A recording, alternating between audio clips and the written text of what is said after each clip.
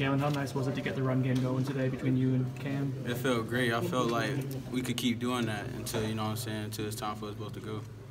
Specifically with the Wildcat look, I guess what does that do to the defense, and what do you guys do well out of that formation? Shoot, it keeps them on their toes, keep them guessing, because we both can run. So it's like, why not try it?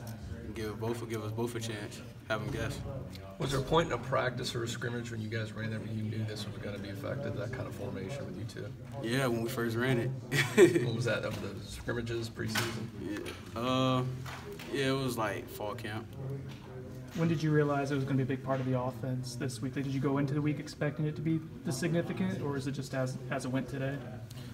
Yeah, I kind of didn't think so, but then I you know what I'm saying, I got with it, and then I just knew it was going to work. Was it fun just being out there that much?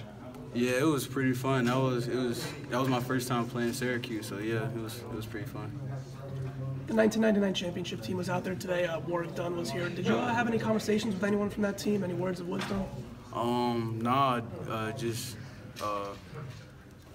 Derek Brooks, he just said, keep running hard. That's it.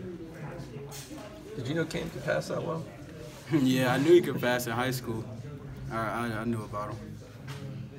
Cam's obviously had a lot of success. You know, you're right there with him. What do you see from him on a game-to-game basis? Like on a day-to-day, like just like in a game. You know, when you're watching him, what do you see? Shoot, I see him running hard. I see him working hard. What he do in practice. So I just know I got to work hard when it's it's my time. How's the knee feeling these days? Is it 100% right now? I mean, it's good enough for me to play. How's this feel, you guys? Obviously, you had two rough losses on the road, coming home, getting a win. A little different vibe for you guys. Did you feel something different this week leading into this game? Yeah, we was in dope, so we know we had to make sure we come out with a dub in dope. We got Hampton over here. Willie said that this was a distracting week for the team. He thought you guys did well dealing with distractions. I guess. Yeah, we did well, man. It just seemed like it was just so much, you know what I'm saying, tension, and everybody want to win. So we just came together today and made that happen. What do you think about that trick play? Obviously, you guys ran that in practice. It doesn't look like that practice, I'm guessing, the way that came out. Nah, but we came together as a team and got that play to work. So that's all that matters. Sorry, did you say there was a lot of tension or attention?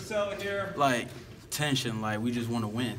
You know what I'm saying? So that's how we just got over that hump, and now we won. So now we just got to keep going. Andrew, just talk a little bit about the. And Coach Taggart said earlier, you guys kind of 24 hours to kind of decompress, celebrate a little bit. But I mean, you know who's next on the schedule, obviously.